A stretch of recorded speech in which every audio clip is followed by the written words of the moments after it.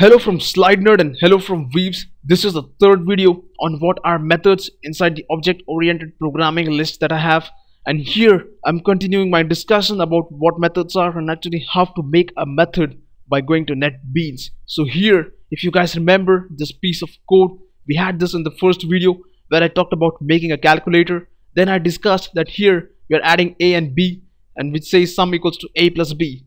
But now if you want to add three numbers, we're gonna have to put a variable c over here, then change this, and so on, right? And then again we need to have four numbers. We're gonna again have to modify stuff and so on, right? For that we said that methods are a better approach. So let's actually see how they are a better approach. So here, instead of doing everything inside my main method, which is the boss, I'm gonna make a new assistant. I'm gonna go down, call my assistant calculate. This is the first step. Give it a name, put two empty brackets near it, start a bracket, close the bracket, right? Inside this bracket, define what this method is going to do. So here I'm gonna take all this stuff here, Control X, Control V, cut paste inside stuff, right? And this is my method now. Now I need to specify two things more.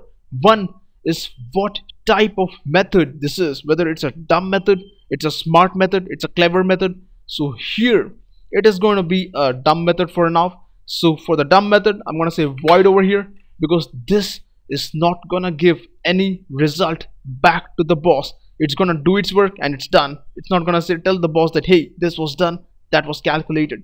Next, I'm gonna give a modifier which is gonna be public over here.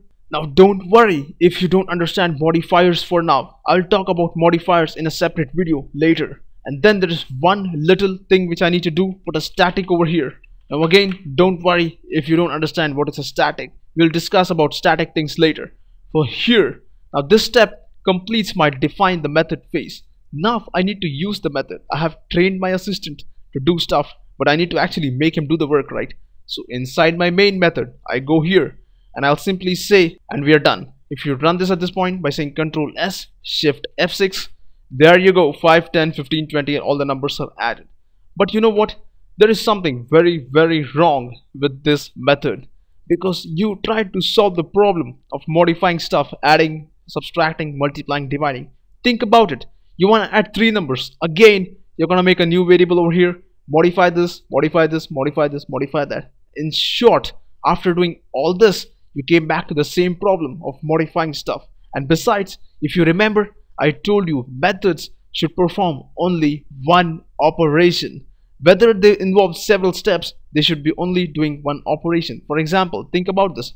You have two numbers, you want to add the numbers, you want to print the result. All this is only one operation, which is called addition, right? Same way, this is subtraction, this is multiplication, and this is division, right? So let's go ahead and make four methods for each of these four operations. So first, I'm going to say public static void add. I'll make a dumb method for the start. Gonna put these two numbers inside, say add over here. Same way, I'm gonna replicate stuff for subtracting, multiplying, and dividing. So let me copy paste stuff. Alright, so at this point, if you guys notice, there are four methods. The first one is add. It only does one operation, that is adding two numbers. Subtract does one operation, subtracting two numbers. Multiply and divide. And this calculate method which I have over here, I'm gonna remove this because this is not a perfect method. So at this point, we are left with these four methods. Now if you want to add stuff, remember we have defined these four methods so far. We have not used them. For that, I'm going to say add over here to use them. Subtract, multiply, divide. And there you go. This is the simplest object-oriented program that you can talk about that uses four methods. Pretty simple, right? Let's save it by saying Control S and press Shift F6 to run it. And there you go. That's the same two things. But if you notice something, all of these are dumb methods. They don't take anything from the boss, which is your main method over here. Your boss is not able to tell them that add 3 and 4, add 5 and 6, add 7 and 8, right? Let's go and make them a clever method first. So for add, what I want is the boss should be able to do something like this. Add 5, 6. This is what I want to do. So what is the value of 5? It's an integer, right? So I'm gonna go ahead and make an integer over here. Then you have this comma over here. So here again, I put a comma. I have my 6 over here, which is another integer. So I'm gonna call that int b over here, right? At this point, things are done. Remove the statement inside. because we already have a and b at the top here, right? We say sum equals to a plus b, print ln. So let's actually run this and see how things work. Control S, Shift F6. So there you go. You say add 5 and 6. You have 11 over here. Let's call add another time over here inside our boss by saying add. Again, Control S, Shift F6. First is 11, which is the add of 5 and 6.